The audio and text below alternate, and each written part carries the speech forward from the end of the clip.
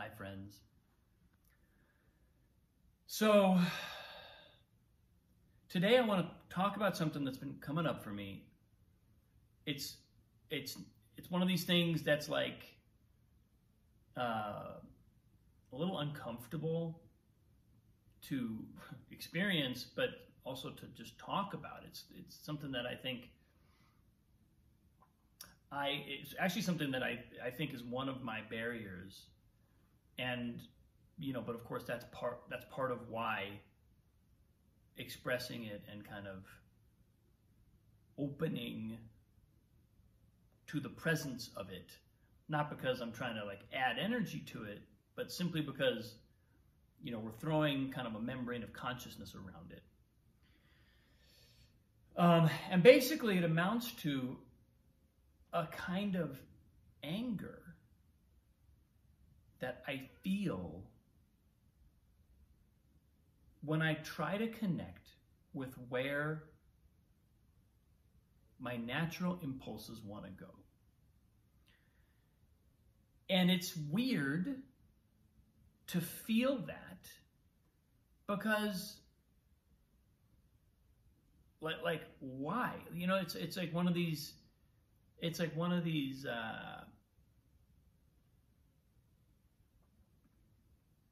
it's like a code that needs to be cracked.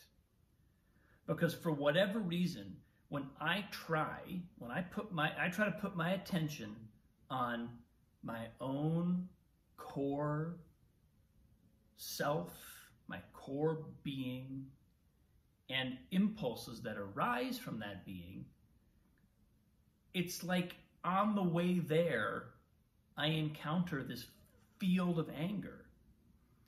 And sometimes I don't even get to that field of anger. Sometimes I'll just kind of deflect or distract off from coming all the way home. But I've noticed recently, especially because, if you've seen some of my recent posts, I've been more and more trying to come back home, trying to sit back into that core presence. And man, as I start to approach it, I feel this anger coming up. And it's like, it's a little scary sometimes because, it comes out at it. And who does it come out at? Well, take a guess, right? The people I live with. It comes out towards the people I love most and who are the most deeply cherished members of my life, my sort of co-travelers on this planetary journey.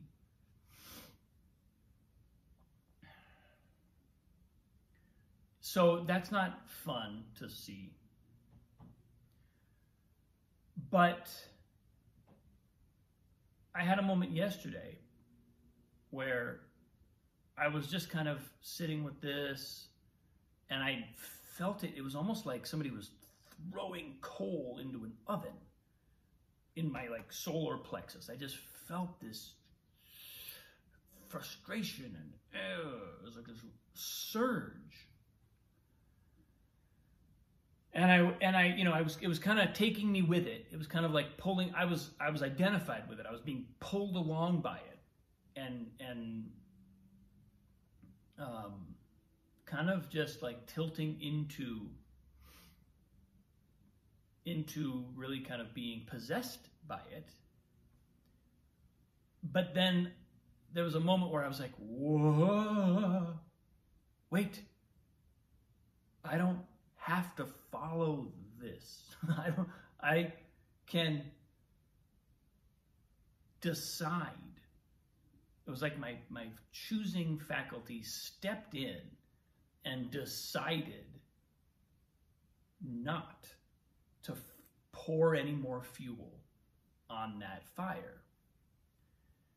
And it was kind of a powerful moment because, man, you want to talk about compulsive behavior? Like, that is the epitome of compulsive behavior, when like an emotion that you really don't want to experience is running away with you.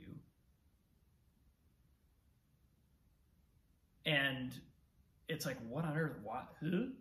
What are we doing here? But so then once I was able to kind of step off that train and think and just give myself a moment of presence, immediately pennies started to drop.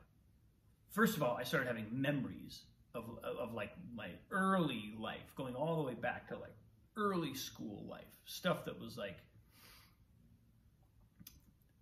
and I can't say for sure that this is where my complex came from, but I started having impressions, little flashes of memory that almost certainly were part of conditioning a response in me where self-expression was met either with a kind of like oppressive, like restrictive, kind of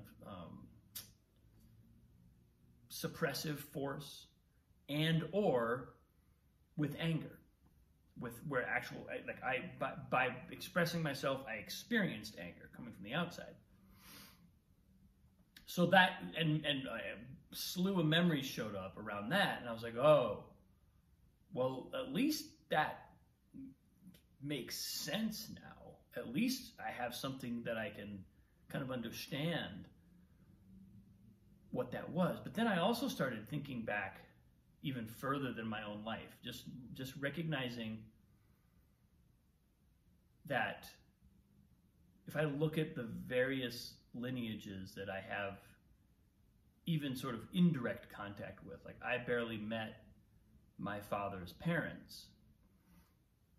I knew both my grandparents on my mom's side pretty well, but I'd never met the great-grandparents on that side, and I never met great-grandparents well, I met one great-grandparent on my mom's side, but my dad's side never had contact with any of those folks. But you know, you hear stories. I've heard stories about my father's early life, my mother's early life. And when I look at my complex, my kind of self-expressive impulse being met either with a kind of truncating, like oppressive or repressive force, and or with irritation, anger, just being where the act of self-expression feels threatening because it might trigger anger, all of a sudden, very quickly, what's going on in me makes a ton of sense. And I noticed that, like, as soon as I was able to stop being pulled along by it, I also recognized, okay, so what I'm working with right now is a lineage of karma, a long, I've got some of it on my own, some of it is just mine, but some of it, but some of it is coming from there's a long timeline to some of this, and it just happens to have landed with me. I'm the front edge of that long lineage, and now I've got a daughter who's also participating in life with me, whom I'm having an effect on.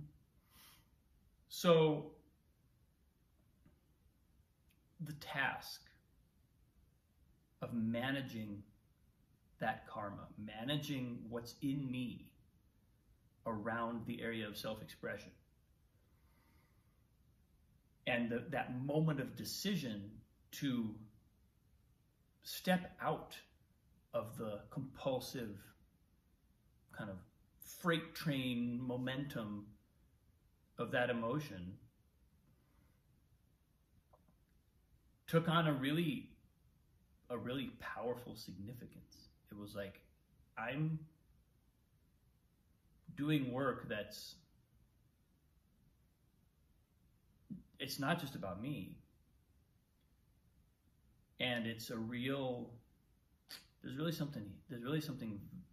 value here. There's real value in applying consciousness to this complex within myself.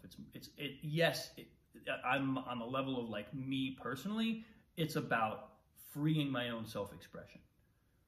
It's going from being locked and having a kind of shame, anger barrier between myself and my self-expression. But on another level, it's about doing that for everyone who's come before me and everyone who comes after me. Not just in my own family, but like we resonate with our entire environment and everybody we connect with and everybody we might teach or study with or work with. So I just started to really feel like there were some powerful implications of this work, and the level of intensity I was feeling made it really clear how palpable the benefit is if I can be willing to step up and be conscious.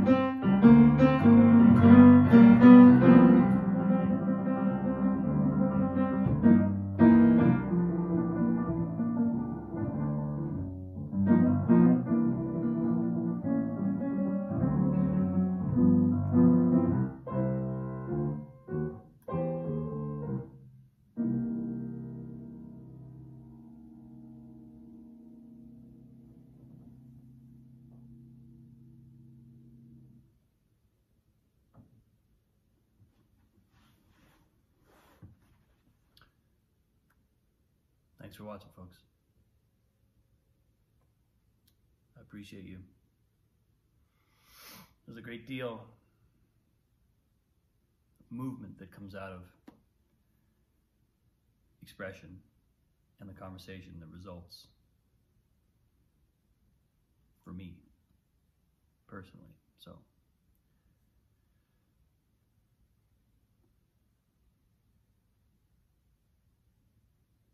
I appreciate you.